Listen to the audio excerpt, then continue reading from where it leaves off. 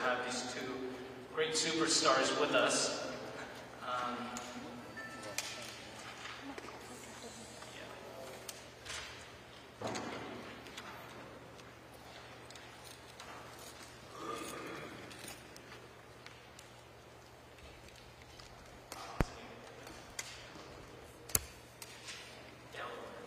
Entrance.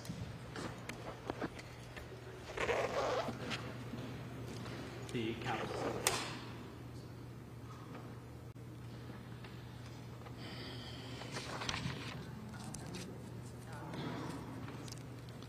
All right. Sorry about the delay, everybody.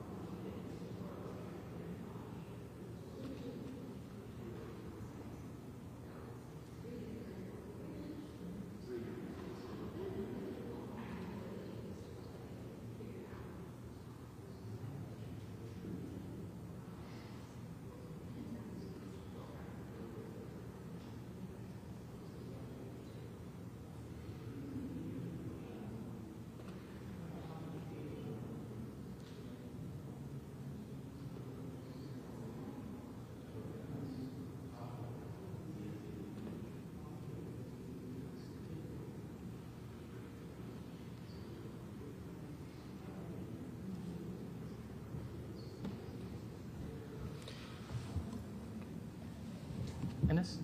Enes? Okay, while we wait for a few of the offices to trickle in, we will go ahead and slowly start with our program.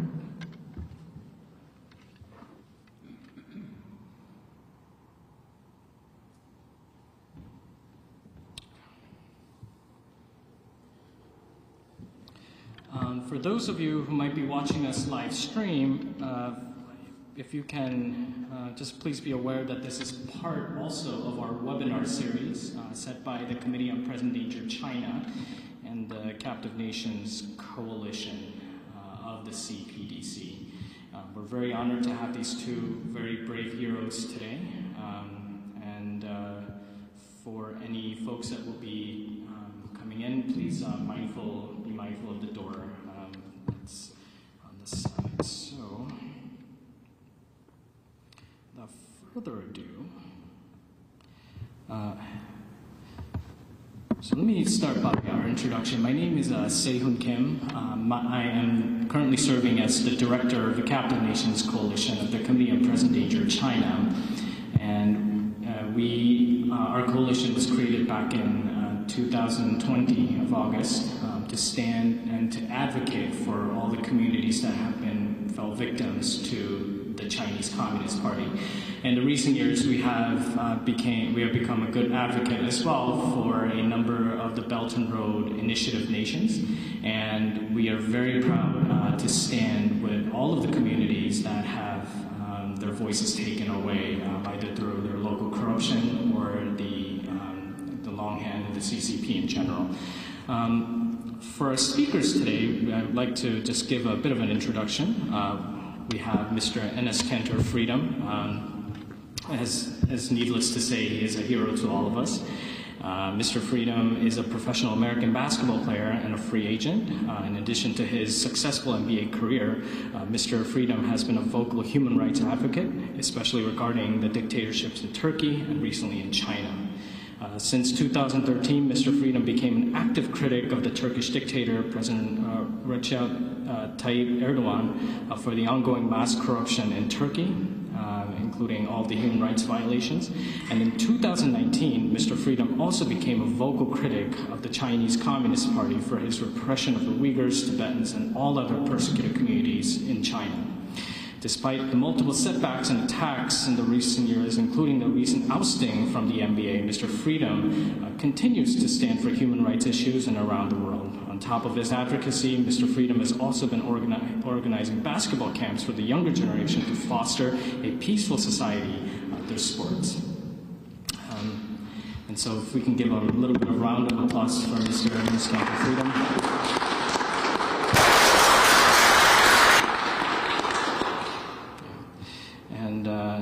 As for our next speaker, he has, obviously it's needless to say, Mr. Roger Robinson has been a great hero to all of us. Currently he is serving as the president and also as a co-founder of the Prague Security Studies Institute, located in Czechoslovakia. The Czech Republic, I apologize.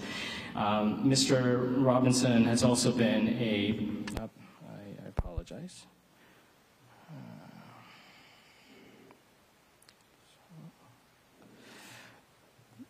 Mr. Robinson also served as the vice president of the Chase International Manhattan Bank.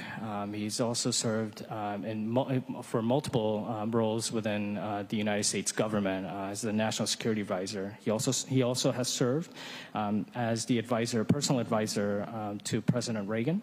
And as we have all know, one of the greatest accomplishments by Mr. Robinson is to come up with the financial plans, or should I say he masterminded the great financial plans to take down the Soviet Union and essentially just create all the free nations of Eastern Europe and Central Asia and so on and so forth. So we're very honored to have him here. We're very honored to have these two folks standing for the captive nations of the past and the captive nations of the present.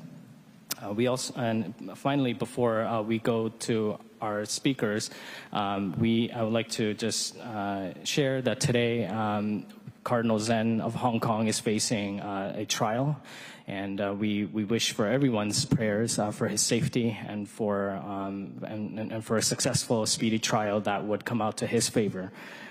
We also would like to just mention quickly, and I apologize, there was a journalist in Mongolia who has recently been jailed because of his criticism of the Chinese Communist Party, and his name is Mr. Mukbayar Chuludorj, and he has been an advocate for the Southern Mongolian rights for many, many years. But so without further ado, as we stand with these particular individuals, I'd like to hand off the mic firstly to Mr. Roger Robinson to give him a bit of an opportunity to explain to us the process of decoupling from the CCP. So.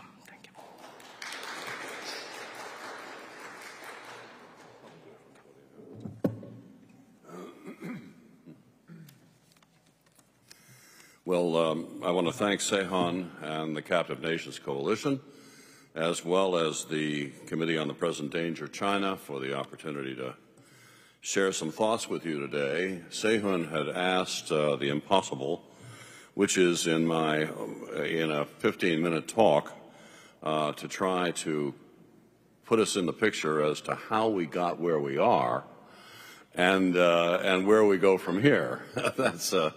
That's a Herculean task, but I thought that a few observations in that direction would be useful. It's a sorry state of affairs that we find ourselves in the bilateral relationship with China, putting it mildly.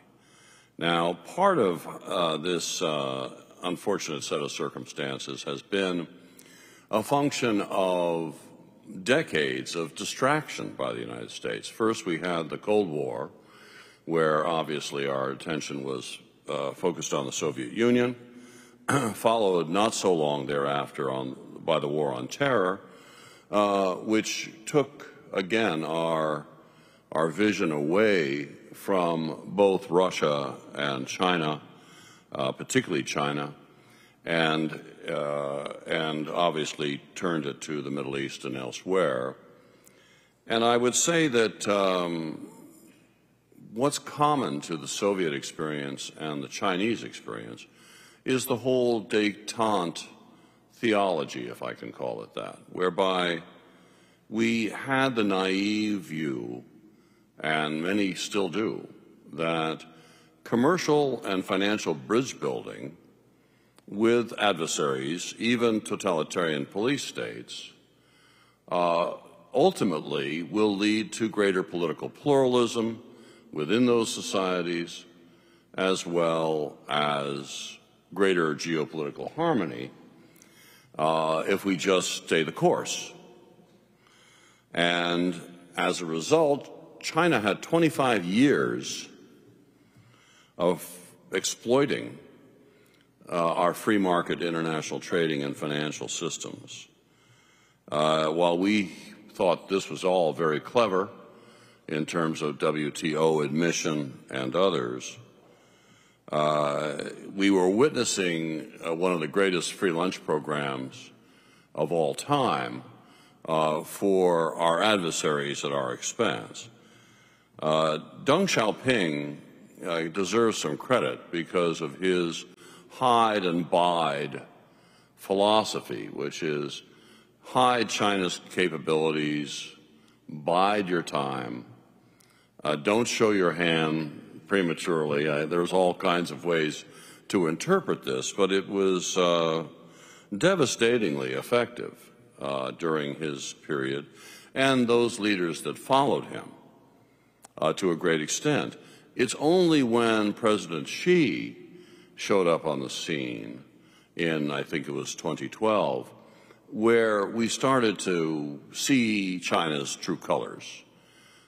Here we have a fellow that, as I've talked about, is a rather ham-handed, crude boor who is afflicted by terrible policy judgment, all a windfall for us, and as I'll talk about later, is possibly going to save our bacon as we try to sacrifice our own freedoms to this totalitarian state.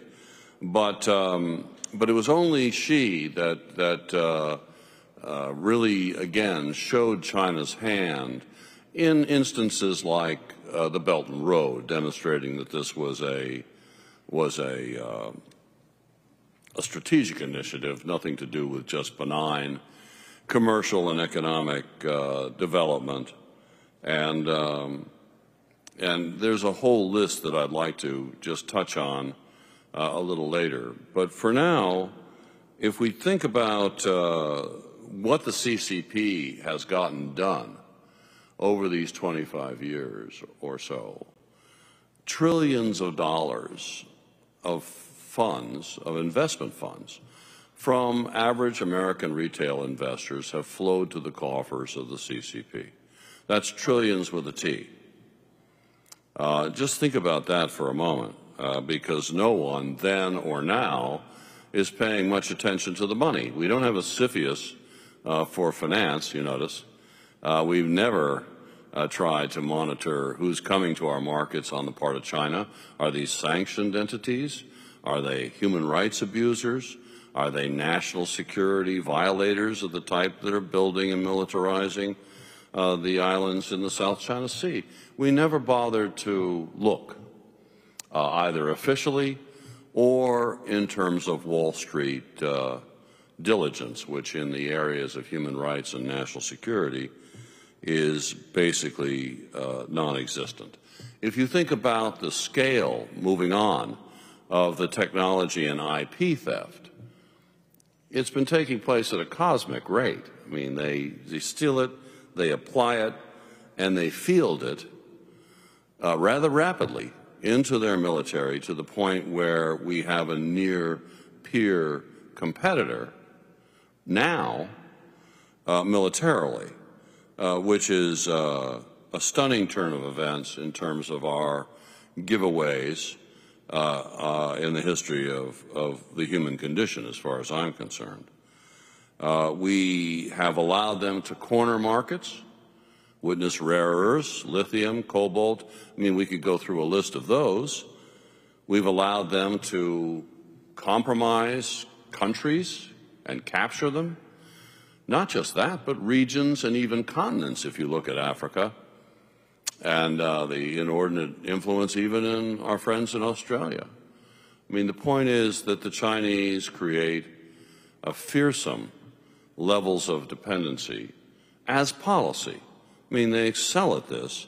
And as soon as you think that it's too good to be true and you're doing brilliantly with subsidized financing and vertically integrated deals, package deals, where it just takes space, for example. They provide the satellites, they provide the launch facilities, they build the ground stations, they provide the operating personnel, they provide the training, and again, 100% subsidized financing at, obviously, by definition, below market rates. You know, $1 down gets you a space sector if you're Belarus or Bolivia, quite literally. And that's how they do business. You only find out later that they expect you, of course, to toe their line in every multilateral fora as to what they believe the governing principles and behavior and norms and standards should be for the global space domain. They collect, you know, right now 69 countries that are voting with them in this way. We're not even fielding opposition to this kind of thing. We're seeing this as normal commercial activity. I mean, today, after all we've experienced in terms of being taken to the cleaners, it's hard to believe that we're still buying into the same gambit again and again and again. And you might ask why? How can that be? And I'll give you the answer. It's greed, number one. It's short-term thinking, number two. It's naivete or outright stupidity. You can't exclude that. And that's where we sit. But I can tell you that it's a cynical business on the part of those that know better. And it's at the root of this problem. So, you know, human rights abuses have gone unchecked, as we know. It's not even part of ESG when you look at the Wall Street world. They never deign to include national security. I mean, that's somebody else's job. Or human rights, well, heaven forfend, we try to judge what is human rights, and is that going to restrict our ability to invest in some of our favorite Chinese companies? Hell no. We're not going to play that game. And so that's, as I said, part of the litany that we're looking at. They don't obey international rules of the road, whether it's WTO or elsewhere. There's no corporate governance. There's no transparency and disclosure. There's no rule of law. So you can forget about those things, and yet we look the other way because companies think they're going to sell that billion widgets to this illusory group of Chinese consumers. We're still buying into even that canard, which is a sad state of affairs. Now, given again the limited time, I would just go to some good news. And the good news is that just as we seem intent on compromising our basic freedoms and fundamental values at the hands of the greatest existential threat that our country has ever known, riding to the rescue, as I'll get into this a little bit later, are the following issues in play. Quick, very quick. Let's talk real estate sector of China. 30% GDP. 60% of the revenues of the provinces. 60%. What did they do? All they did was sell land to the Evergrandes and others to fund themselves. You know, they're already destitute now. They're getting bailouts from Beijing now. The provinces are on their behinds. How do you lose 60% of your revenues and stay a going concern? What about debt to GDP ratio? They say it's 300. Let's try 325 to 350, conservatively, when you think of shadow banking and off-balance sheet activities, which are bountiful to say the least. Look at the COVID-0 fiasco. Providential in a way. I mean, they got stuck on an unworkable policy there. Thank goodness they've had to maintain it through the party Congress. You know, every day is a gift for us that they stick with COVID-0. And then there's the missteps with Putin, not exactly an ideal bosom buddy in the midst of his own genocidal campaign in Ukraine, not to mention that natty problem of currently losing. You saw that today that he wants to race through those annexations of Donbass and Donetsk so that he can legally pursue tactical and battlefield nuclear weapons. So you'll be hearing a lot more nuclear saber rattling soon on that. But I would argue that it's not so hot for President Xi because he's attached at the hip to his no-limits partnership with Russia. It was just a bad idea. And the drought and the plummeting growth rate. I mean, all these things are creating slow-motion economic implosion for China.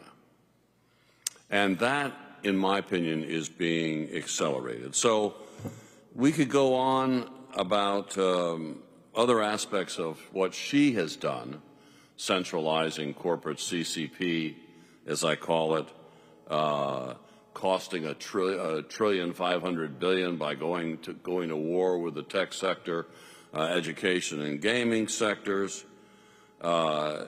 crushing of Hong Kong's freedoms, etc. So she has advertised the bullying, aggressive, belligerent attitude of China more forthrightly than anyone else. So what do we do in the balance of time legislatively? Now, I pay a lot of attention to the money because I think the money is the least discussed linchpin to the CCP remaining a going concern. And again, without those trillion-dollar flows of funds from unwitting American retail investors into the coffers of the CCP, they cannot make it. I mean, you talk about, you know, like what's China going to look like 10 years from now, 20 years from now, 50 years from now? I don't think that's happening. 3 to 5 years, maybe. But I can tell you, if we ever stopped the wholesale bailout of that failed experiment over there, things would move quickly. This is a real-time world, and the markets are ferocious. You know, when they reach a tipping point and they see more risk than they see gain, when they do more short selling than long selling, that's the beginning of the end. for Xi Jinping and company. So I think that that day may be coming, and so what do we need to do to get on top of things for a change here? And one is, and I'll name the coalition because it says it all, no TSP for the CCP. I mean, the Thrift Savings Plan now has 35 Chinese companies in the international fund of the TSP that 7-8 million American federal employees are probably holding, as well as our military. Hundreds more bad actors, including sanctioned Chinese companies, are part of the TSP's mutual fund window. That's coming down the pike at flank speed. And we need to harmonize sanctions. You know, again, you've got 500 Chinese companies on the entity list prohibited from selling, being sold American equipment and technology because of their egregious human rights and national security abuses. And yet, how many of those are on the OFAC list that that lose access to our capital markets? 13. 13 out of 500. Does that denote seriousness? No. It denotes a revolving door at Treasury, the SEC, and the NEC that are not serious about trying to protect American investors and ensure proper fiduciary responsibilities, much less defend our fundamental values and human rights policies and our national security. Now, and the last thing I would mention before Sehun takes out the cane here is A-shares. It sounds exotic. These are shares that are bought right out of Shanghai, Shenzhen, Shanghai, Shenzhen, and Beijing all have exchanges, but it's the two first ones that are the big ones. Anyway, catch this. There are over 4,000 A-share companies in the portfolios of the American people. We have the data. We can prove where they are, which indexes are carrying them, which index funds are carrying them, BlackRock, Fidelity, State Street, et cetera, et cetera. These A-shares avoid scrutiny entirely. There's no diligence performed on them. Many of them are sanctions violators, and yet this is all done with impunity. Not one Chinese company in the American markets today is compliant with federal securities laws, not one. And yet the free lunch program goes on. So I would just close by one sentence, which is that I think that we may be facing here the greatest financial scandal in world history. This is the multi-trillion-dollar underwriting by a democracy, notably our own, of a totalitarian police state bent on our destruction, aided by greed-driven Wall Street firms, and at best conflicted U.S. government regulators, primarily at Treasury, the SEC, and the NEC. So with that sobering statement, I'd like to turn it over to Enes. Thanks.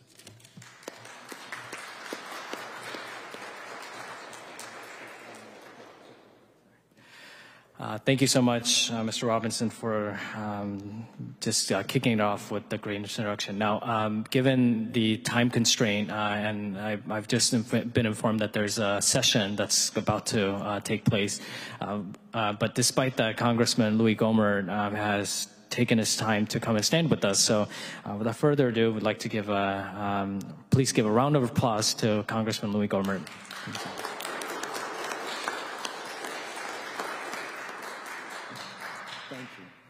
I want to shake your hand. Thank you for all your work. Yeah, plain spoken is a good thing in America. It's when we try to intimidate people out of saying what truth is that we run into trouble in our country. But yeah, I appreciate those remarks as well. It is unbelievable how much funding we are doing of a communist country. I was an exchange student for a summer to a country at that time called the Soviet Union. Perhaps you've heard of it.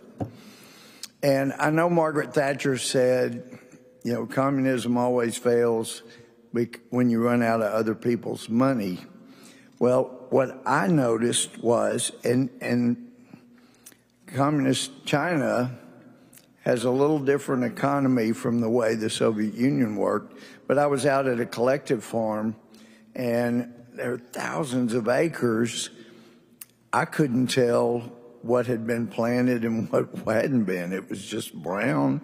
And all of the farmers were sitting in the shade in the middle of the morning, in the shade of a tree in the middle of their village. And so I tried to use my best Russian and say with a smile so they wouldn't hit me, when do you work out in the field?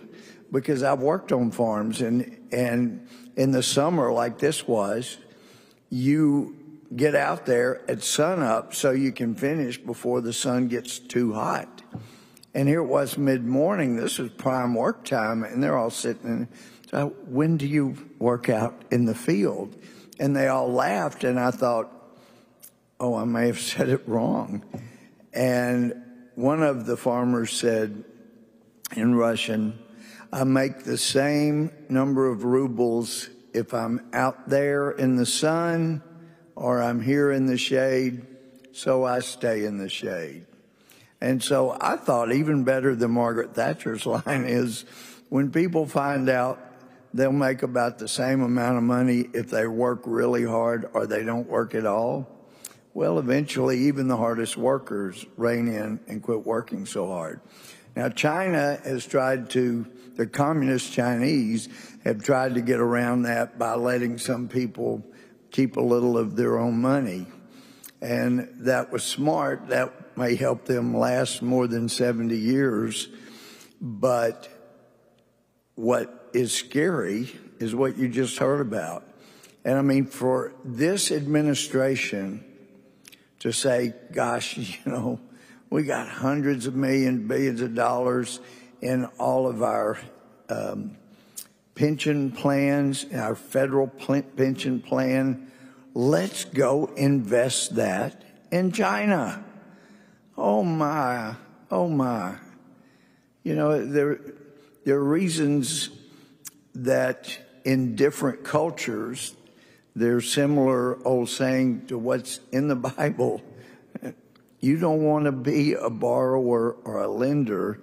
You don't want to be propping up a country, a government rather, that wants you to fail. That's insane, and yet we are doing it. And so I appreciate so much this organization trying to get the truth out.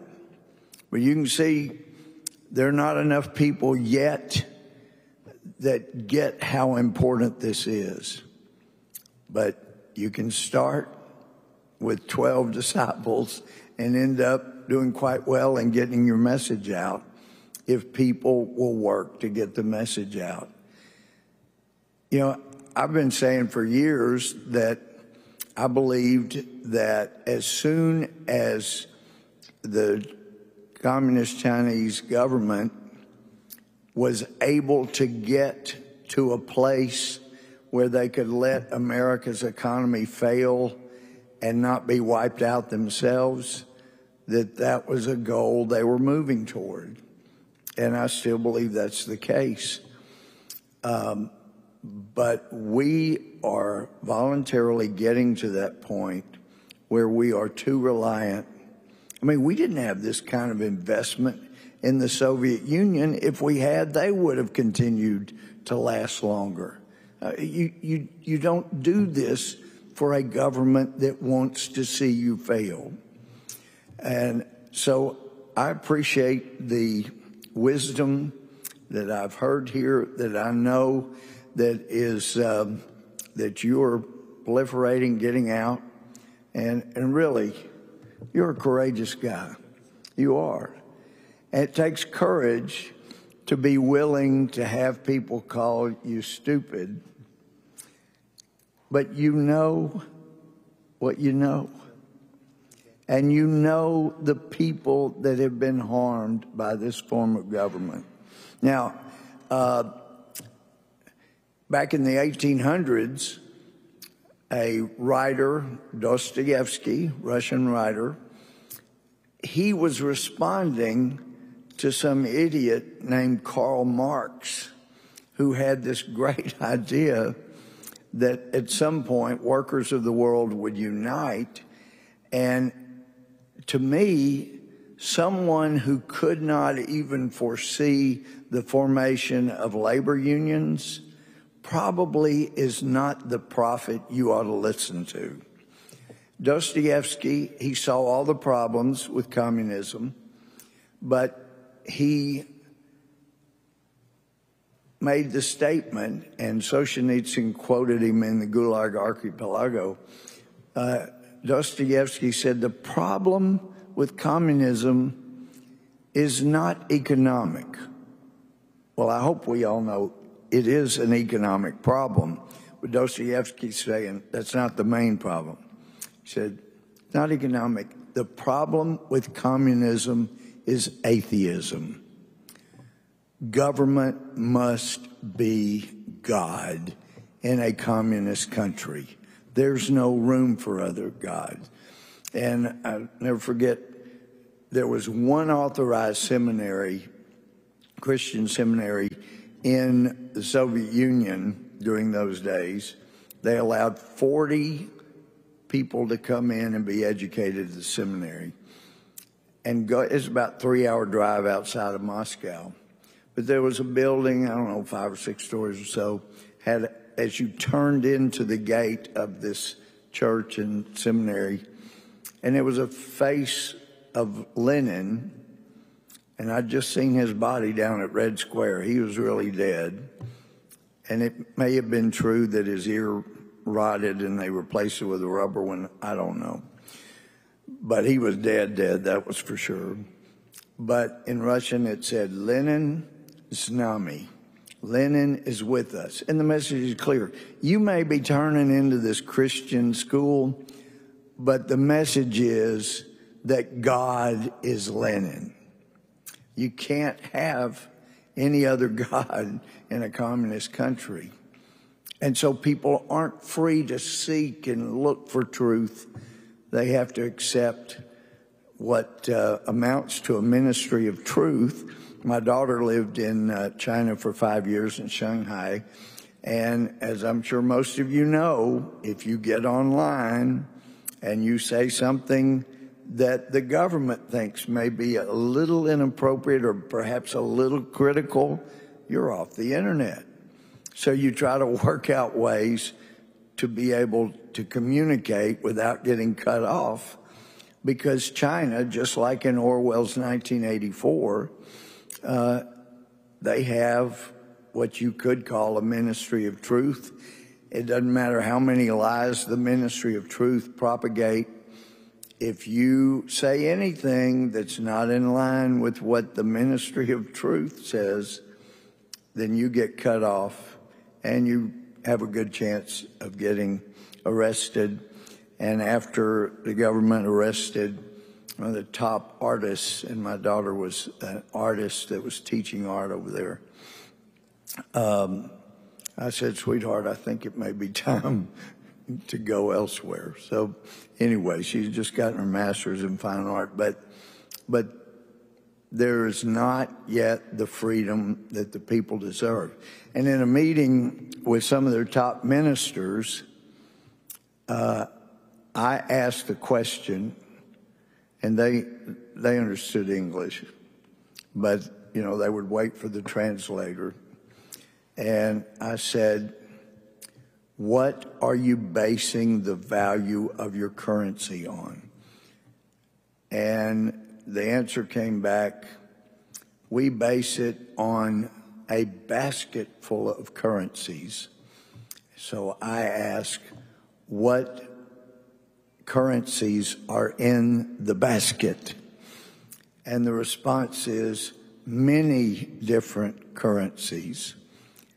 And the question then was, what are the names of the currencies? He said, there's many names of many currencies. And this went on, and I was going to keep asking until finally the other Americans said, I don't think we're going to get an answer. Let's move on. I wasn't going to quit, because the answer is they're not a whole bunch of different international currencies. They set the currency of what they want it to be, and that makes it easily manipulated. This could be one of our greatest allies in the world, could be our greatest ally, but never as long as the Chinese government is in charge. They want to take us down, and I will thank God when that government is gone and we can be friends.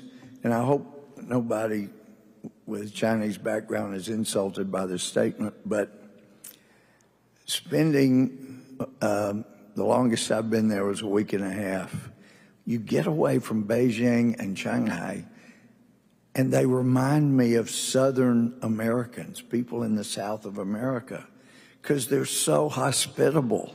And they want to, like my grandmother, they want to keep forcing you to eat. Oh, eat, you know, they just can't do enough for you. Now, that's a country I want to be friends with, but not until the Chinese government is gone. So thank you so much for letting me be here with you. And thank you again for your work. The message is going to get out, and you're helping. Thank you.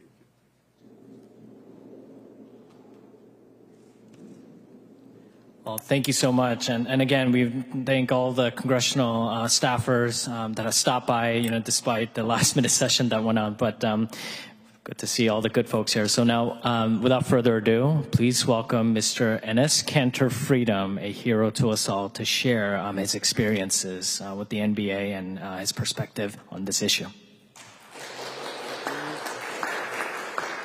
Okay, I'm just gonna use this one because this is hard. This is perfect.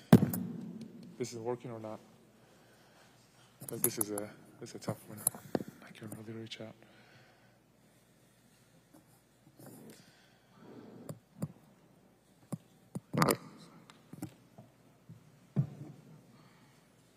Sorry, I guess. Okay, I'll use this one. Don't worry about it because I just didn't want to lean. Perfect. It's a height difference a little bit. Yeah, perfect. Okay. First of all, thank you guys for inviting me here. It's definitely a very important topic. I want to tell you guys about a little bit about my story so you guys can see how these dictatorships are actually controlling 100% American-made companies. And obviously NBA was one of them, but it was not the only one. Since I changed my last name to Freedom, I actually was, doing a lot of research about, the freedom in America. And the more I have done a research, the more question I ask myself, are we really free? Because when we let these dictatorships run pretty much 100% American-made companies like, NBA and Hollywood and Wall Street and big techs and academias and even Congress and some of the local congresses, I ask that question to myself every day, are we really free? How my story started, obviously, I'm sure you guys know it, but I started to talk about the problems were happening in Turkey the last 10 years, because obviously it's not as bad as China, but, in Turkey, there are lots of, obviously, human rights violations and political prisoners, and there are so many, media outlets has been shut down, and there's so many journalists are in the jail right now because of what they have said. I was trying to bring awareness about what's going on over there, and the things that I talk about affected me and my family, just because of I talk about the human rights violations over there. Happened over there in Turkey. They put my dad in jail, and he was 100% innocent. My little brother was actually playing basketball. He got kicked out in every team because of the same last name. My sister was going to medical school for 6 years. She still cannot find a job till this day. So the more I talk about the problems were happening in Turkey, the more me and my family got affected. My name is now on Interpol list, and my passport has been revoked and stuff. And in this 10 years of, period, NBA really helped me a lot. Really, the commissioner texted me twice on my phone and said, listen, you are fighting, you're giving a good fight, and please let us know if we can do anything for you. And that actually gave me so much hope. Because when you know the NBA and commissioner and your teammate and your coaches and everyone has your back, that gave me extra motivation to fight for what's right. And just last summer, I was actually doing a basketball camp in New York. And I remember after the basketball camp, I was taking pictures with the kids one by one. And I took a picture with this kid. And his parents called me out in front of everybody and said, how can you call yourself a human rights activist when your Muslim brothers and sisters are getting tortured and raped every day in China in concentration camps? And I'm still smiling for the camera. And I was just shocked. I turned around to that parent. I was like, I promise I'm going to get back to you. So that day, I canceled everything. I went back to my hotel room. I started to study about what's going on over there, And the more I have done research, the more I'm like, okay, there's, Uyghurs, and there's, Taiwanese people, then Hong Kongers and Mongolians, and, all this different group are being, really in pain, Tibetans. I promised myself that I was like, I don't care what happens. I'm just going to go out there and say it like it is. I'm just going to tell about, and the thing is, it's human rights. So I don't care if you're from the right, you're from the left, or whoever you're cheering for, you have to care about human rights because it's above politics.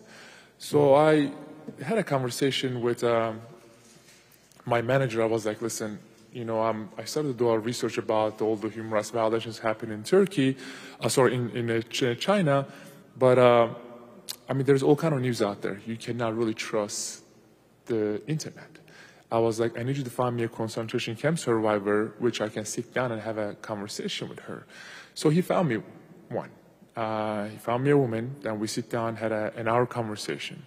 And, she was telling me about how, the people over there I don't want to get into too much details, but how they were getting torture and gang rape, how they were, forced abortion and sterilization and organ harvesting and surveillance cameras. So I was like, it was just so hard to even believe what she was saying. End of our conversation, I asked her, what can I do to help? How can I help you? She said, I'm good. I don't need your help. Then I was like, why do we have this 1 hour conversation? She was like, I'm good. I'm in America. I have my freedom here. I can eat whatever I want. I can go wherever I want. I just need you to help those 2-3 million people who are in concentration camps are getting in torture every day. So hearing this, I was like, I don't care how much money is involved or what kind of career that you have to stand up for those innocent people. So I wanted to do it in a very unique way because I remember when I was a kid, whenever I watched an NBA game, the first thing I was watching and looking at was the shoes. What kind of shoes the NBA players were wearing, Because, everyone in the world loves shoes, especially the kids these days. They all have their own brand and own player that they follow. They go and buy their shoes. So I wanted to create these shoes, which I wanted to make it in a very unique way because I was researching all the shoes that has some kind of like a slave labor in it. I was like, I want to create a shoes which has 100% no slave labor. And I want to put these, struggles around the world on the shoes and just go out there and play basketball, which I looked before. There was no rule against it.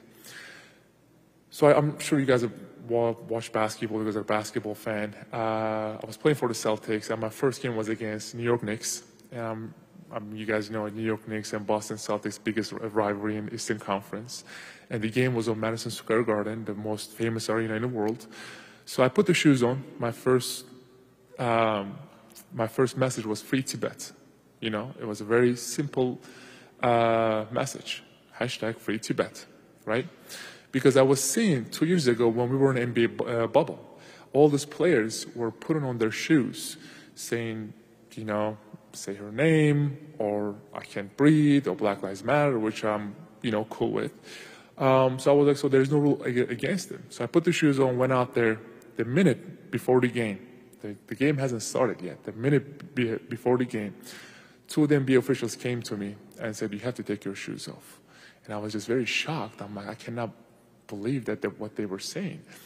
I was like, what do you mean? They said, well, your shoes have been getting so much attention internationally, and we've been getting so many phone calls. You have to take your shoes off, which the game hasn't started yet.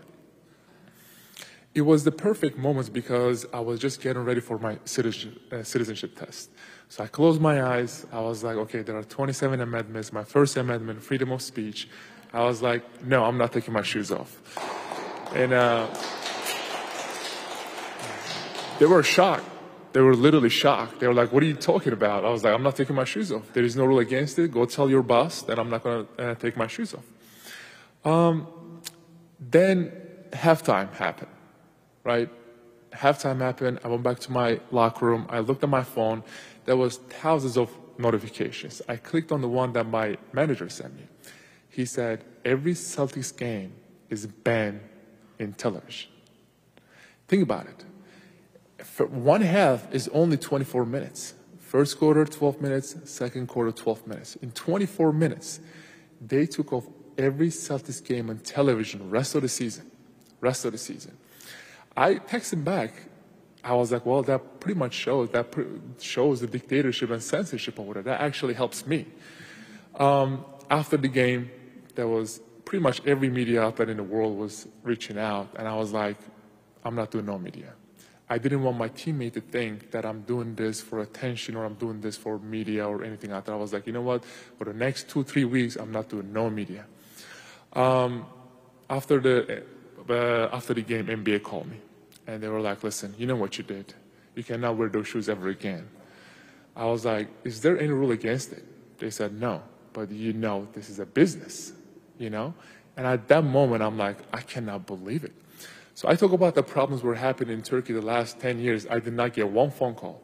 I talk about the problems were happening in China. My phone was ringing once every hour. It got to a point they were harassing me and my manager so much. I was like, you know what? Promise you, I'm not going to wear free Tibet shoes ever again. They said, promise? I said, promise. I hang up the phone. The next game, I wore free Uyghur shoes. It was... So it was so fun. By the way, I did not play a minute in this game. Previous games, I played every game. Anyway, after the second game, they called me. They was like, you're a liar. We can't believe you lied to us, blah, blah, right? I was like, first of all, listen, I never said I'm not going to wear free Uyghur shoes. I just said I'm just not going to wear free Tibet shoes. So at that moment, they understand that I'm not going to apologize. I'm not going to take my tweet down. They're not, because 2 years ago, when one of the general manager of Houston Rockets, I'm sure you guys know the story really well, tweeted about it and said free Hong Kong, right? They made him took his tweet down. They made him apologize, and which the ugly part of it, not many people knows about this, but they put two statements out there. One was for the world, was saying that we stand with our employee, he has freedom of speech, he can say whatever he wants. The second one was for the Chinese government, saying that we are sorry, he didn't know enough about it. And 2 years ago, around those times, Celtics, I was still playing for the Celtics, they made me media unavailable for 2 weeks because they knew that I could care less. I could just go out there and just say anything, So they made me, in America, they made me media unavailable for 2 weeks when that happened. So I was like, this is crazy. Well, back then I didn't know enough about Hong Kong, but now, obviously, before I got fired or banned, whatever, from the NBA, now I knew more about it. So that general manager called me and said, listen, they made me took my tweet down. They made me apologize.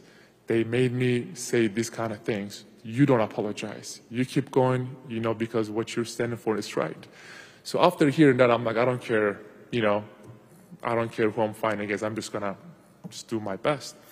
So after the first or second game, one of my teammates woke up to me in a locker room and said, you know, this is your last year in NBA, right? Like, you know, you talk about the Chinese government, you calling out Nike, you calling out some of the players who are bowing down to these dictatorships, your career is over. I hope you win a championship this year. Have fun with it, smile, because you're not going to get another contract after this. It was the perfect moment because it was right before the Beijing Olympics. So I try to reach out to not just the athletes in the NBA, I literally try to reach out to all the athletes around America and also Olympians. I was like, listen, do not be part of their propaganda. You know, you cannot just go and just be part of the propaganda. And they all said the same thing. They said, listen, I think what you're doing is so amazing. Keep doing what you're doing. We love you. We support you, but we just cannot do it out loud. I asked them why. They said, well, you know, we have shoe deals, jersey sales. We want to get another contract. We want to do this and that. I asked them one simple question. I was like, put yourself in their shoes. If your mother, if your daughter, if your sister or whoever was on those concentration camps and getting tortured and raped every day, would you still stay silent? No answer. They usually turn around and leave. It was the last, I will say 6-7 months has been very, very lonely because the people that I call, I will say my brothers, you know, because I saw my teammates every day, they literally become my brothers. So my teammates, my coaches, the fans, and everyone from the NBA, after I got fired in February, I did not hear one phone call, one text message. At least just say, hey man, good luck with your next chapter. You know, good luck with what you're doing. Keep giving the good fight. Not one of them. They all unfollow me on social media, which I don't need their following or anything like that. You know what, I was like, you know what, I'll be the bigger guy and I will text them first. I texted them, called them, no answer. And that actually did break my heart because I was like, God, we went to battle together. We won games, we lost games, we laughed together, we cried together. But now, I played 11 years in the league. I have hundreds of teammates. I have tens of coaches. Not one of them reached out and said good luck. But then I come here and, you know, meet with people like you guys, like this hero right here, like this guy right here, and everyone in this room. I was like, I'm not alone in this.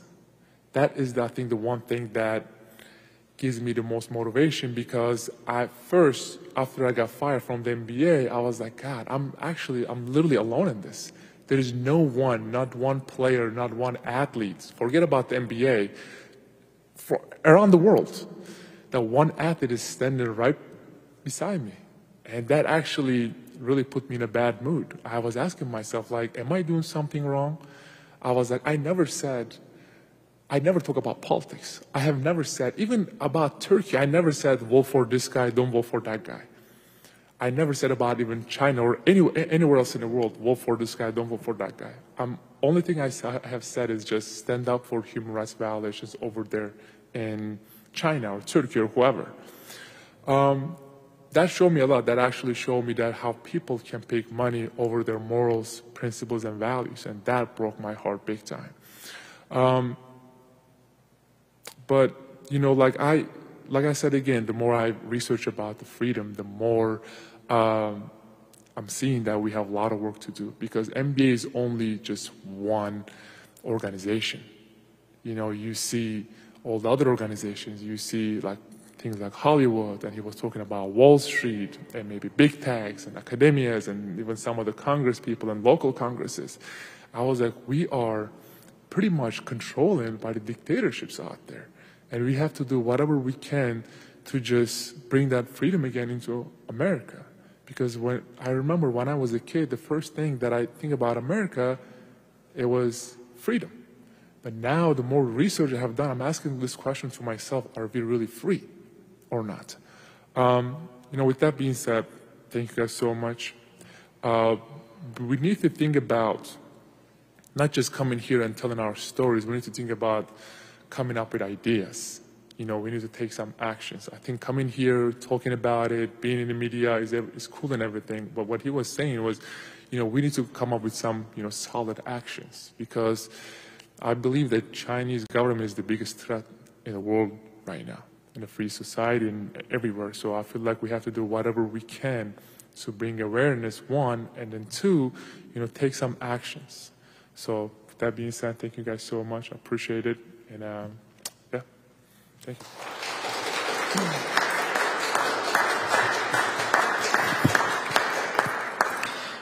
Thank you very much, Mr. Freedom and Mr. Robinson. You know, it's because of heroes like these two that we, as the everyday common folk, can be reminded of the freedoms that we have today. And again, for all the congressional staff and all the personnel who also might be watching this through our live stream because of the last minute sessions, we extend our gratitude and appreciation for coming. You know, let me just share something quickly before we wrap up our program. You know, this when I met Mr. Enes Kanter Freedom and Mr. Robinson, you know, one thing just really came into my mind is, and it was the following, is that how much do we really value the freedom that we have in this country? And I do think that with such reminders, we can in fact become better citizens, and we can in fact use that knowledge in order to combat this evil called the Chinese Communist Party. I'm very honored to have our friends from the Falun Gong community. Personally, for me, I'm a huge benefactor of all their great work, and even our Hong Kong friends and various communities who's watching this. And as for myself, being a native Korean American, actually, who immigrated from Korea, you know, the freedom is something that my grandfather and his generation had to fight for, and to have these great figures again to remind us of all of that is absolutely stunning. So we do have a bit of a tight schedule with Mr. Freedom, so he does have to leave in a bit. But you know, if you do have any questions, please keep the questions brief, and we will end our program right now. But if Mr. Freedom does have a few minutes to spare, please ask the questions afterwards. So without further ado, on behalf of the Captive Nations Coalitions of the Committee on Present Danger China and the Committee on Present Danger China, we thank you for your participation, and we hope that this was an informative event. So thank you so much, and God bless you all.